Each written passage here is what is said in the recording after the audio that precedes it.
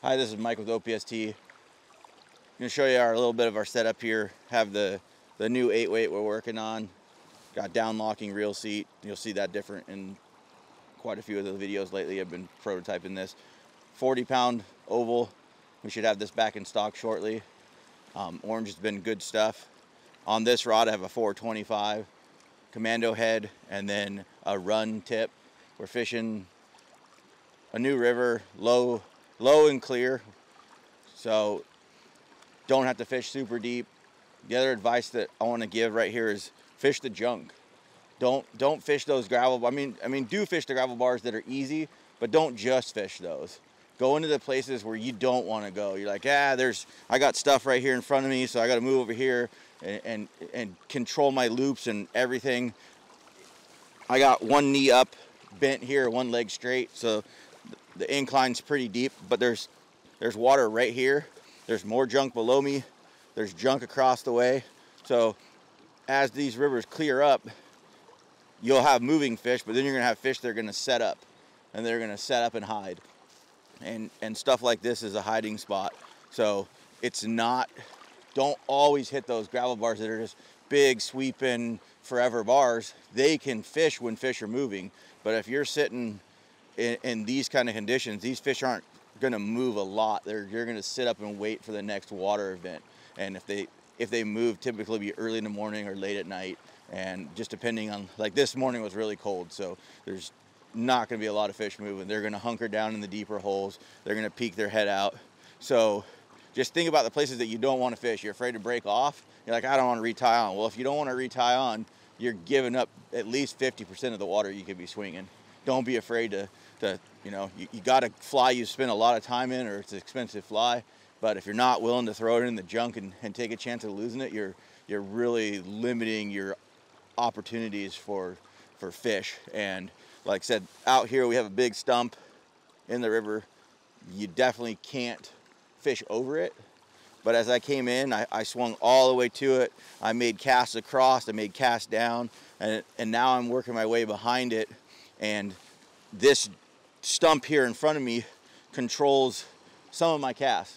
So I can't do a parry poke because, of course, this is where my setup is. So you're going to change your angles, and as you step down, you can see I'm only 3 feet off the bank. This is plenty far off the bank. You don't have to get deeper. I could be behind the stump and be near chest deep, but I could still touch the bottom, but there's no point in that. It makes your life more miserable, controlling your line miserable, and your next step could be over your waders too. This is controlled.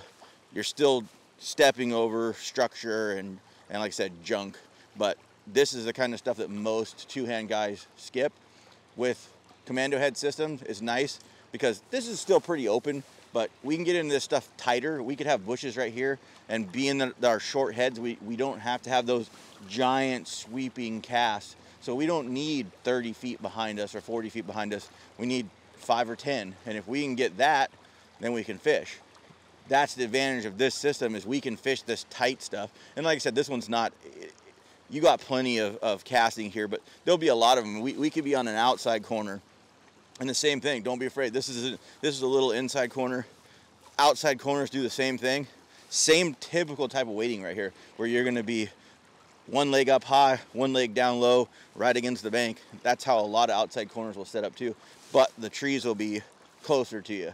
But just get comfortable with that. Get comfortable with getting into those dirty places that, you come down a river and you're like, man, I like that gravel bar around the corner. But you might have passed the fish that was willing to eat because he's sitting over here in this stuff. So if you're willing to get out of your comfort zone casting, our system makes that possible, one, and it will increase your odds of encounters. And I highly recommend fishing around junk. Like I said, even in high water conditions, there's still become, like this right here in the high water, and I'm gonna swing all the way to the bank right now, but fish will stage up right behind these at literally 3 or 4 feet off the bank. And most guys are gonna jump out, and we talked about this before with when you enter a run. If I was gonna enter this run, which I've already fished through the top half of this, so I've already entered it. But if I was gonna enter this run, I'm gonna come up here like this, and I'm gonna throw dump casts, and I still have head in the tip of my rod, but I'm targeting that little soft spot below me, because there could be a fish right there. And then once you get to there, you're gonna extend out a little bit. You're not making big casts. I didn't let any line out. I stretch it out beforehand. And then again, if I'm gonna target this spot right here, I'm gonna swing over to here. It's gonna hit some eddies, make your fly dance a little bit. That's how you should enter a run. And then the next cast should just pick up, dump a little more out,